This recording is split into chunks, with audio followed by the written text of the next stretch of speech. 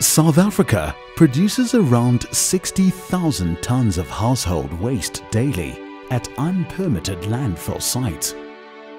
Systems are being developed to reduce the waste volumes currently disposed of at landfill facilities. Programs to reduce, reuse and recycle waste are in line with international trends. Despite these efforts, landfills will remain the final destination for the vast majority of waste types generated by the consumer and industry in the foreseeable future. Disposal of waste to landfill, however, can no longer follow historical dump-it-in-a-hole practices.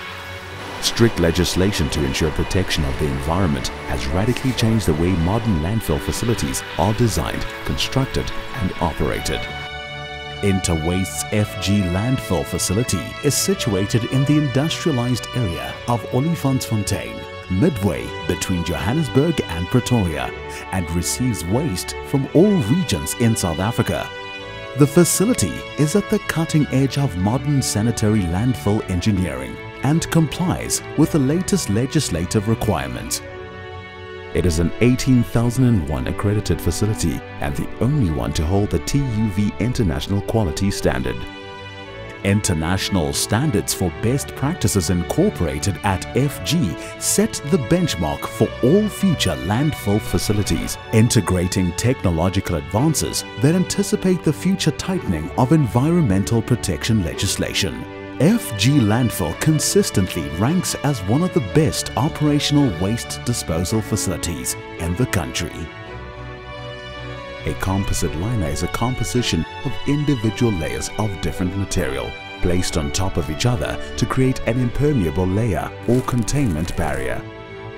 The barrier system separates the waste from the in situ soil and prevents possible contamination of groundwater sources. These phases are then interconnected with leakage and leachate drainage systems to monitor any groundwater pollution and collect leachate generated from these landfilling activities. Precise engineering of the cell base and side slopes are critical to provide stability for the safe and efficient operation of the phases. Leachate is produced as rainwater infiltrates the body of waste and finds its way to the base of the cell. Collection and management of leachate is a critical aspect of landfill design to prevent any contamination of local groundwater. FG Landfill's leachate dam has been covered with a 12-ton high-density polyethylene liner, capturing any possible gases, which are then managed through the landfill gas management system.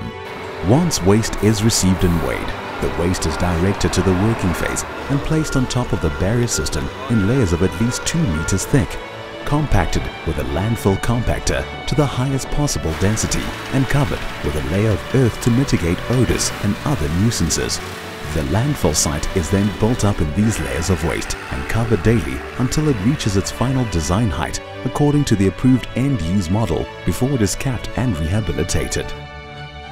All operations at FG are conducted to an operational plan and finally an end-use plan.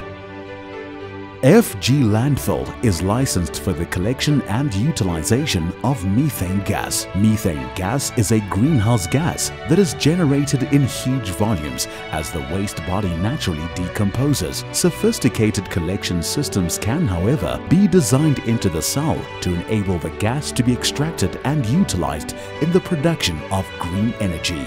Even if specific site conditions are not conducive to commercially viable methane harvesting, provision must still be made to allow the gas to be vented or flared to prevent the buildup of methane gas within the landfill and the release of odors. All cells will eventually come together to create a natural landform that will undergo complete capping and rehabilitation to prevent water ingress into the site and minimize leachate generation. The overall site development plan of the FG facility includes a comprehensive stormwater management system to collect and channel natural runoff through engineered drainage channels into a series of lined storage dams and ponds. This water is either used on site, naturally evaporates, or is allowed to run off after careful water quality monitoring. Within a short period, indigenous vegetation will take over and fauna and flora will reproduce. The site will be closely monitored for decades after closure to guard against any water or ground pollution and to control gas emissions from the waste body below. Construction can never be done on the site, but it can be used as a natural recreation area with safe walking and cycling trails and other sporting facilities. This is the Interwaste way of doing the right thing.